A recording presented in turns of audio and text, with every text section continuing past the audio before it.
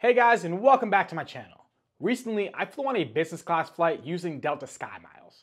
Now, anyone who knows a thing or two about Delta miles is probably thinking to themselves, well, what did you spend? Did you spend 300,000, 400,000 Delta SkyMiles for that business class flight?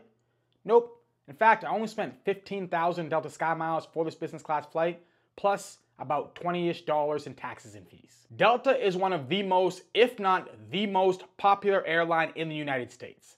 Last year, their credit cards had 1% of the GDP get spent through them, which is a ridiculously high number.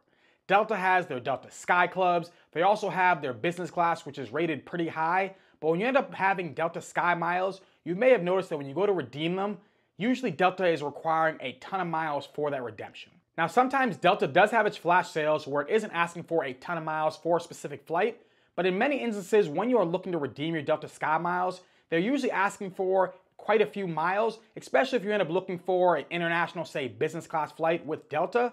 Typically, you end up seeing this along the lines of being like 300,000 to 400,000 miles each way, which I think for most people is way too expensive.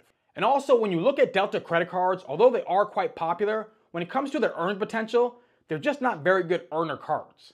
Now, with many programs, what they'll do if they happen to have point currencies that are either getting devalued or can't give you any type of outsized value, they'll try to keep you around by letting you get yourself either more points from flying with that airline, staying at that hotel, or using one of their credit cards. A good example of this would be the Hilton Honors program, where although Hilton points aren't the strongest, with Hilton credit cards, you can rack up a lot of Hilton points. Also, with staying at Hilton hotels, you can get yourself many Hilton points from that. Having Hilton status can earn you a ton of Hilton points. Even if you happen to have American Express membership reward points, there's a higher transfer bonus from grabbing your membership reward points and transferring over to Hilton as compared to other programs. These are all things to make you want to stay with the Hilton Honors program, and it helps offset the fact that the points aren't the strongest when it comes to their value for redemption.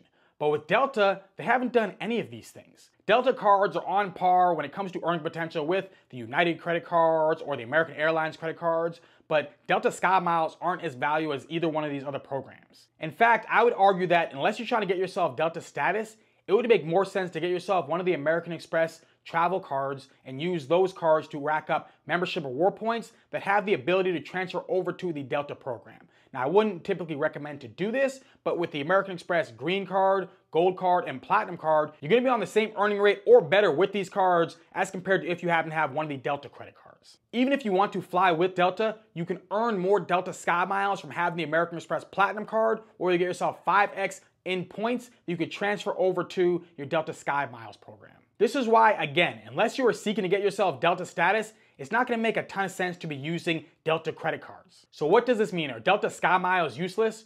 Well, no. Delta Sky Miles have their sweet spots. It's just going to be best to redeem them outside of the US. You see, Delta is a part of the SkyTeam Airline Alliance, which means that you can redeem your Delta Sky Miles with one of the different partner programs. And if you happen to be redeeming it with one of those programs outside of the US, you can get yourself way more value for your Delta Sky Miles as compared to what you would get redeeming your Delta Sky Miles on a Delta flight. So normally with Delta Sky Miles, you're typically going to be getting yourself a redemption value of about 1.3 cents per mile.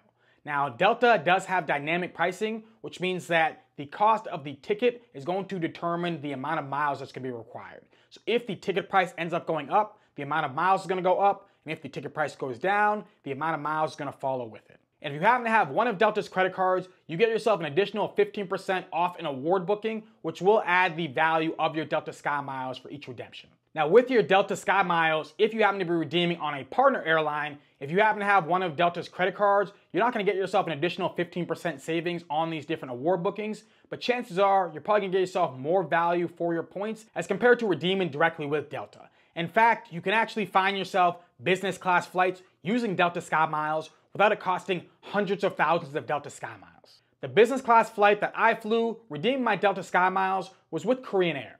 I flew from Tokyo, Japan over to Seoul, Korea. This is a 2.5-hour flight, and I will say that I was pretty impressed for the type of flight that I ended up getting. With Korean Air, the business class, you're going to get yourself a lay flat seat. The armrest ends up being also a charger for your phone. So if you just place your phone down on there, it's going to begin charging. There's going to be full meal service. They give you glasses of champagne. I thought that the service was fantastic, and I was definitely impressed for this short flight. The whole experience felt like they were preparing us for a long international 10-hour flight, even though it was only a short international flight.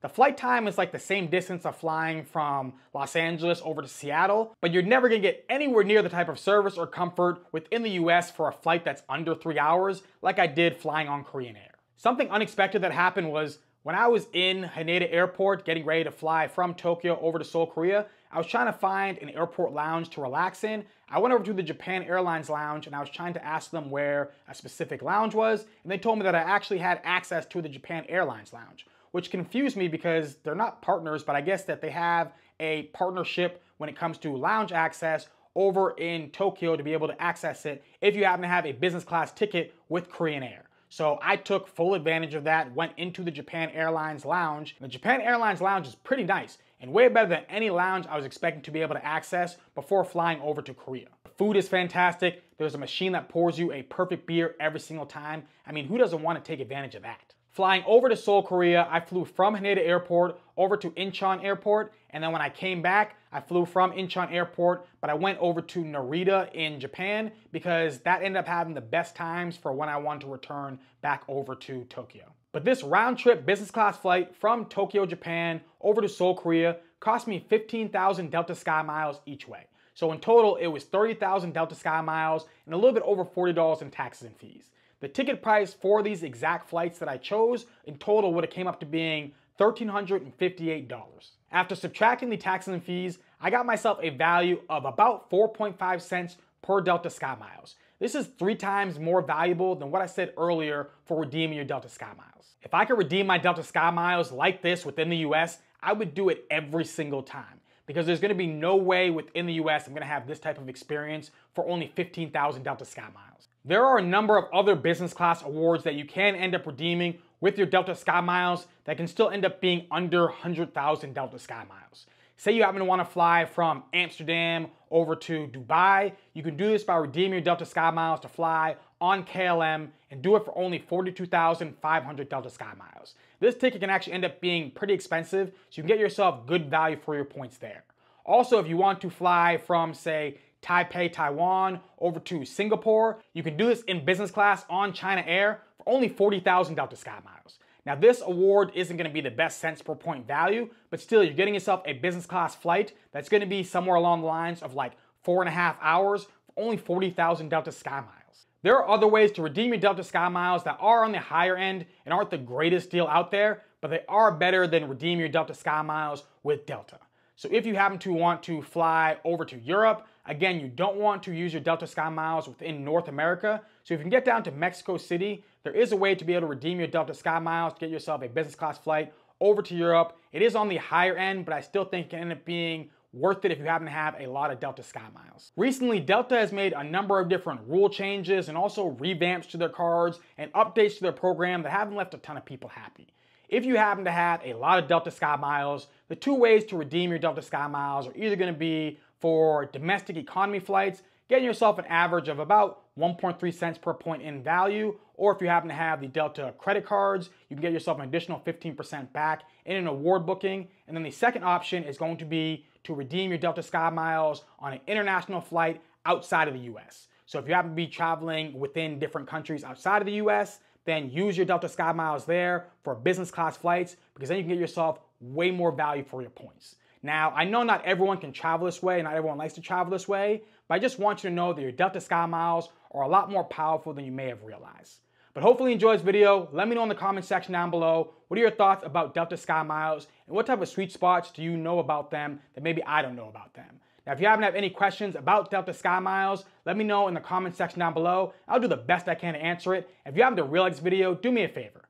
Hit that like button, hit that subscribe button, share this video, and have a beautiful rest